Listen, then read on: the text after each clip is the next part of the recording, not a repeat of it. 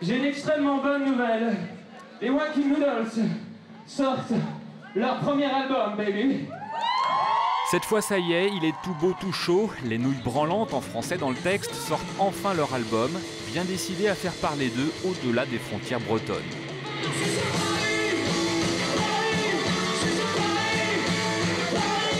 Un changement de bassiste, puis de guitariste, la création de leur propre label, la Wankin Noodles Company.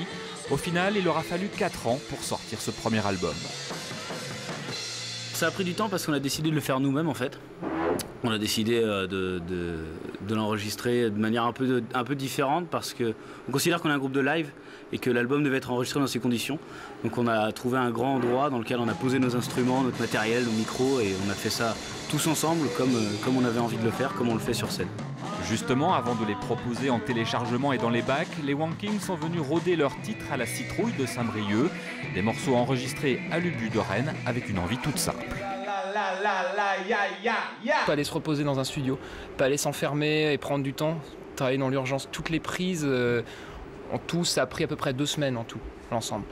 C'était simple, efficace, fort et puis rapide, à l'ancienne. Ce n'est pas que je cherche la facilité, j'en prends ma liberté. Tu dormiras seul ce soir, j'espère que tu vas souffrir. Tu dormiras seul ce soir, c'est le titre de l'album et du premier single, en espérant bien évidemment ne pas marcher seul.